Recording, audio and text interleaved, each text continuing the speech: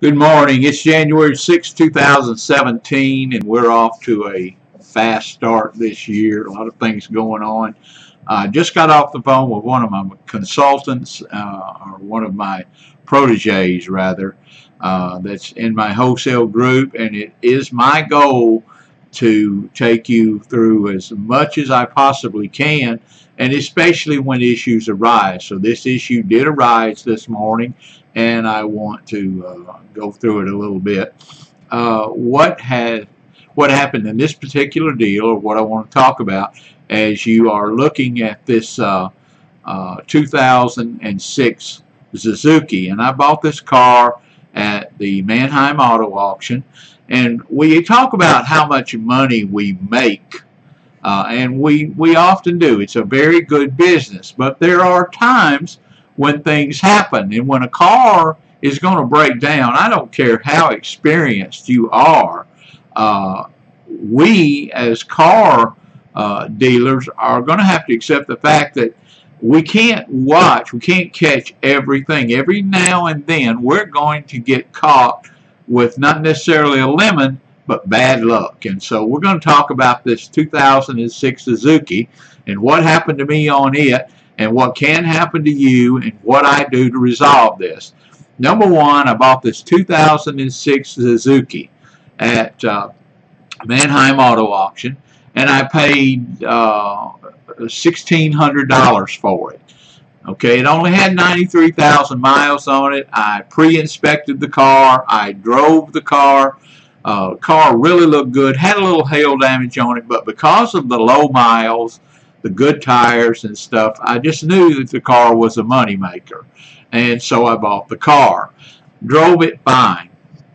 On the way back to where I live, which is about an 85-mile trip from that auto auction, the car spun a timing chain. Looks like it might have dropped a valve. So what do? You're looking at a major repair, possibly even a changing out an engine or whatever on the car. So what do you do in that circumstance? The car was probably a $3,000 car, had nothing go wrong with it, but now what has it depreciated to?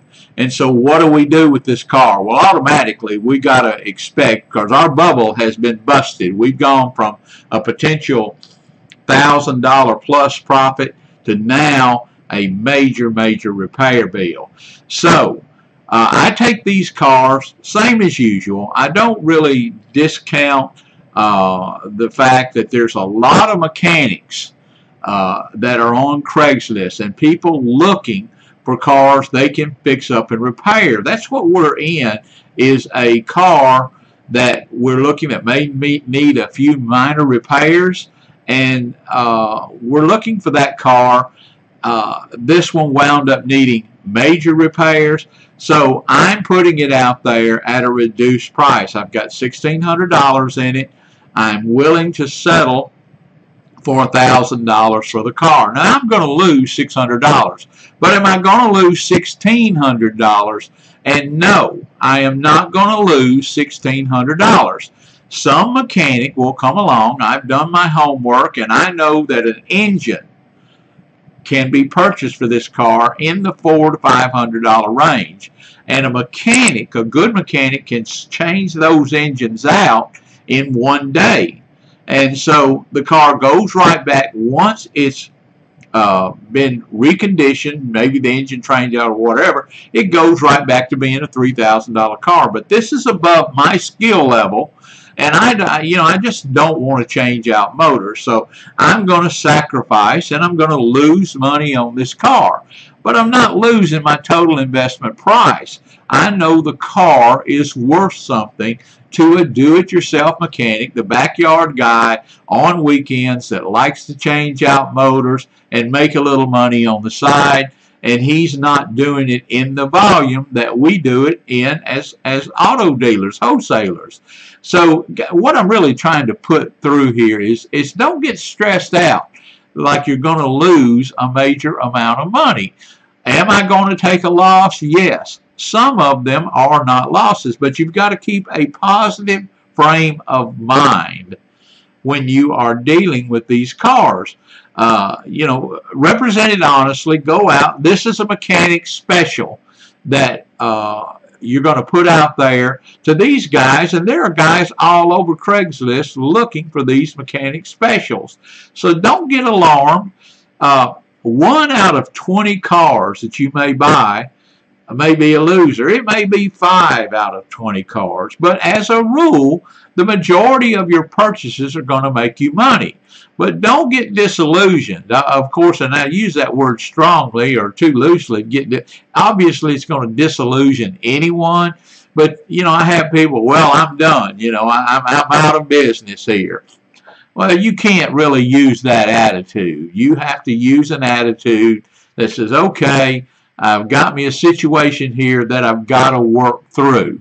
That's why you don't buy really expensive cars. I stress this all the time to you guys that want to get in this business. You go out here and you buy you a $5,000 car. The same thing can happen. A $10,000 car, a car out of warranty, the absolute same thing can happen. When you buy a $10,000 car and it becomes a car with a bad engine and stuff, that is painful.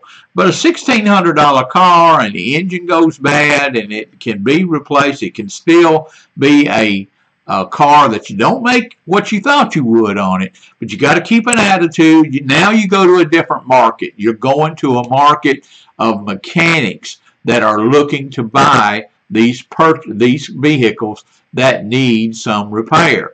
They don't have access to these dealer auctions. So you got to understand that a lot of times, you know, they're willing to pay. I've got cars. This one's a $1,600 car. I'm going to lose on it. But I've also got cars that I bought at the auction that had minor problems, but I still make a little bit of money off of them. I don't go ahead and just discount my losses. So the smart thing is be patient. You're still selling.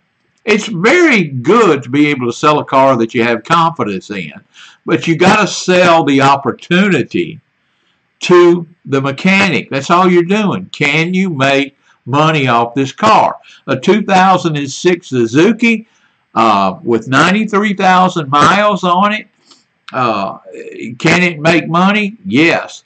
The engine can probably be repaired a lot cheaper by a mechanic that knows what he's doing and knows how to save money on repair. So you got to make it appealing to what that car potential is if it's back up and running, and sell the mechanic on that.